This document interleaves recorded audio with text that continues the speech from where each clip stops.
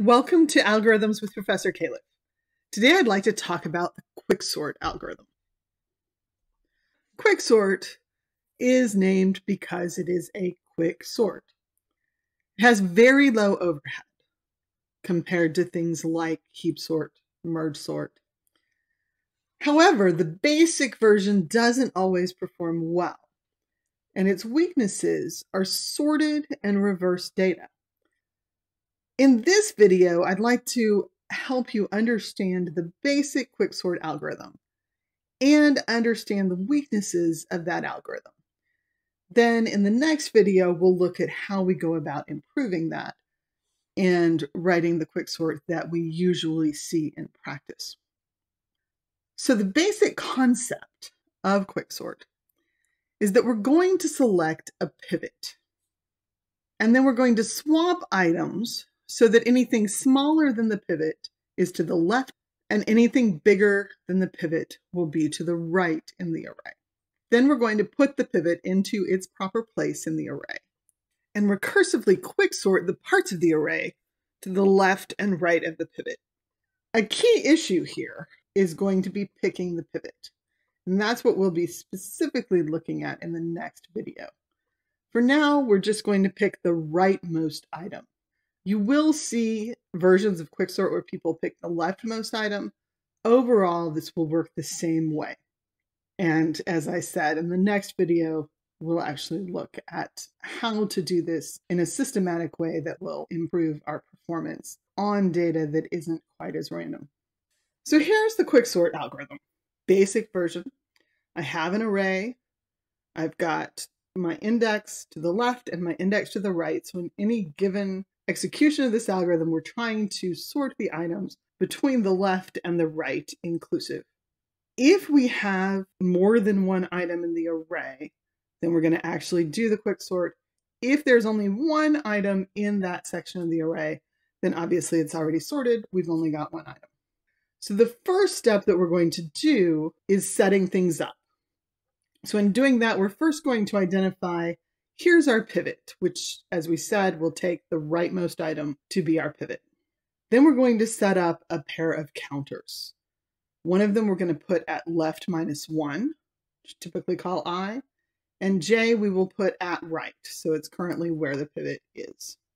So if we have this array, we'll start by identifying our pivot and setting up I at -1 in this case, because we're sorting everything from 0 to 13, and J has 13. Then we go into an infinite loop, which we will break out of. But it is convenient for us to get out of the loop at a different place from when we're going into it. And in that loop, the first thing we're going to do is to pre-increment I and check to see if the new location is smaller than the pivot. As long as it's still smaller than the pivot, we're going to keep going. Then we're going to do the same kind of thing in the other direction with J. We start out, we increase I to 0, check it. 7 is smaller than 12, so we keep going. 8 is smaller than 12, so again, we keep going. 10 is smaller. 2 is smaller. Now, when I is 4, 26 is not smaller than 12, so we stop that while loop. And we move on to work on the J. So J goes to 12, 13 is bigger. 6, however, is not bigger than our pivot. So at this point, we have one item toward the left of our array that is bigger than our pivot, and one item toward the right of our array that is smaller than the pivot. So we're going to swap those. So this is our swap. We didn't break because I is not greater than or equal to J. This is when they cross and we want to get out of the loop. But right now, we're not. We're continuing. So we just swap these two items. So we do that swap. And now we're going back up to the beginning of our outer loop here and back to walking through I.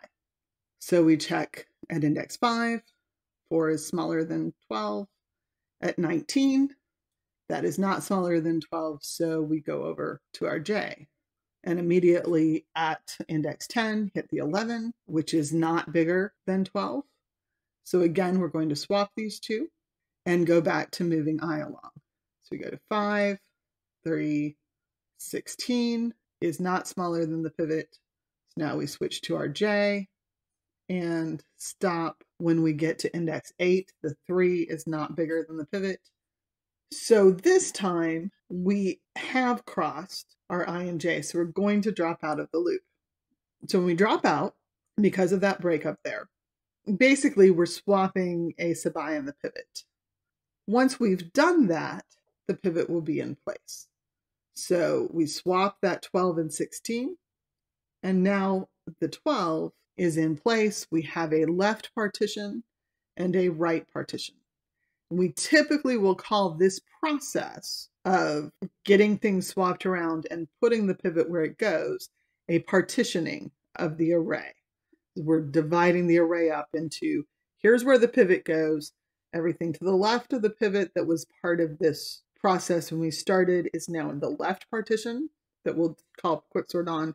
Everything to the right of the pivot is now in the right partition, and we'll call Quicksort on that as well. We have the thing in place. We're going to call Quicksort on left and I minus 1 because I is the location of the pivot now. And then Quicksort with I plus 1 and right. So the next step is to set things up for the left partition. So we set up the pivot and the counters to go through and do this all again. This time our pivot is 3. So I is going to stop at 0 because the 7 is not smaller than the 3. So now we start work on J. 5 is bigger, 11 is bigger, 4 is bigger, 6 is bigger. We get to the 2, we need to swap. So we do that swap and then get to moving I again. It will stop, of course, when it gets to index 1 at the 8. And then we move J along until it gets to index 2. So at this point, again, the I and J have crossed. So we swap the 8 and the 3. And we now have the 3 in place with these new partitions. So when we see this, we see that the left partition has only one item in it. So when we call Quicksort there, that will stop. So the next step will be to actually do the Quicksort on 2 to 8. So we set that up. Pivot is at index 8 and value 8. J is 8, I is 1, and we start the process walking through with I. I is going to stop at 2.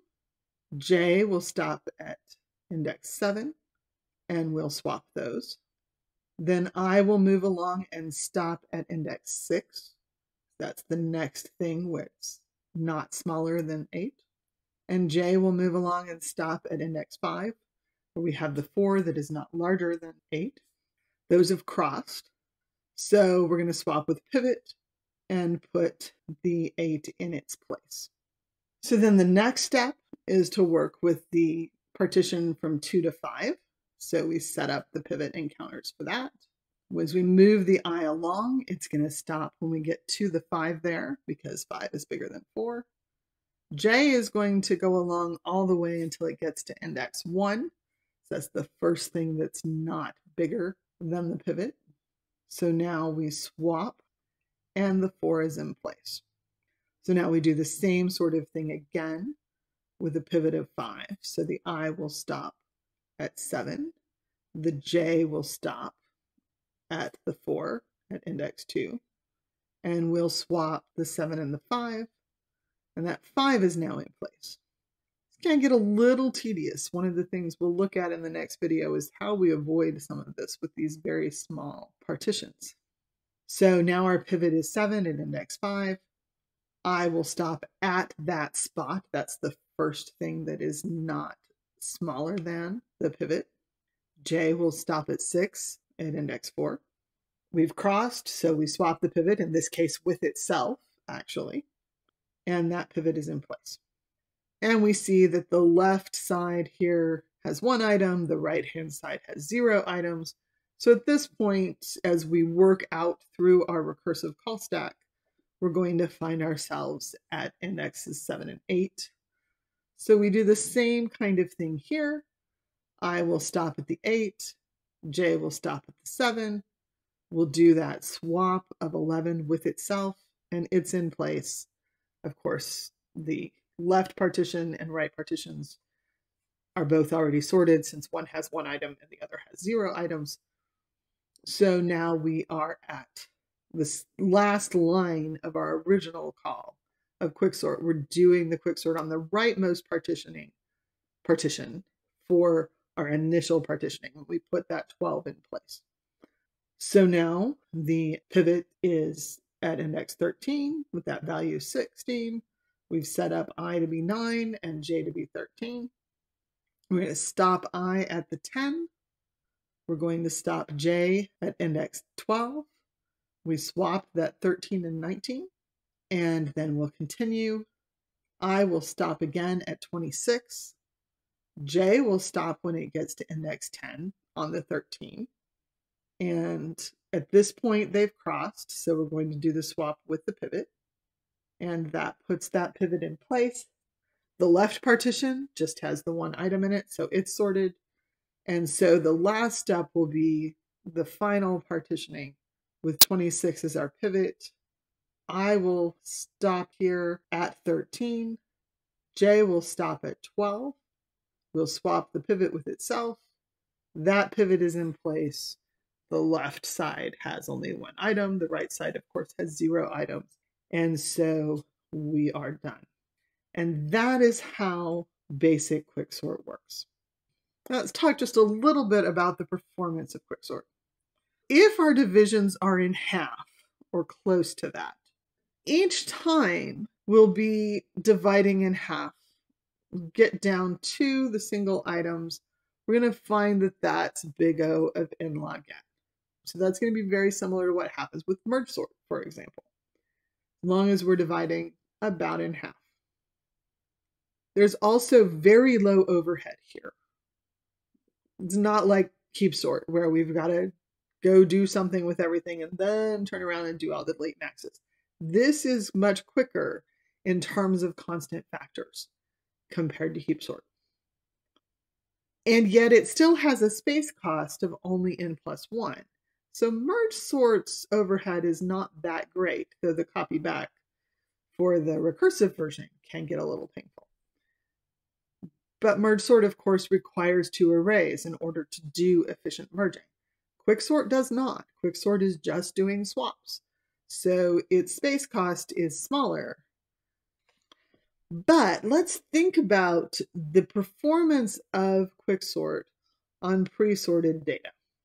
So of course, that's our super fast option for things like improved bubble sort, insertion sort, where we're going to go through them in big O of n time. For merge sort, of course, it's the same for everything. For heap sort, it's the same, but we still do n log n performance on sorted or reversed data. But what happens with quicksort? Well, that first partitioning that we do is going to put the last item in place with n-1 comparisons. The second partitioning then will put the next to last item in place with n-2 comparisons. And the third puts the third to last item in place with n-3 comparisons. And this should be very familiar if you've worked through the elementary sort approaches and why they're n squared, because it's n-1 plus n-2 plus n-3, etc., until we get down to +3 plus 2 plus 1. And that is n times n-1 over 2, which is big O of n squared. So on pre-sorted data, quicksort looks like an elementary sort. It is actually n squared in the worst case, which is not only pre-sorted data, but reverse data will also get the same performance. The bottom line, this is generally a low overhead big O of n log n sort on random data. But it is big O of n squared in the worst case. And the key to fixing this is we need a better way to pick a pivot. Just picking the last item or just picking the first item isn't going to work well for us. So what we're going to look at in the next video is how to pick a pivot in a way it's going to give us some better performance. Thanks for watching. I'll see you next time as we talk about what we call median of 3 with Quicksort.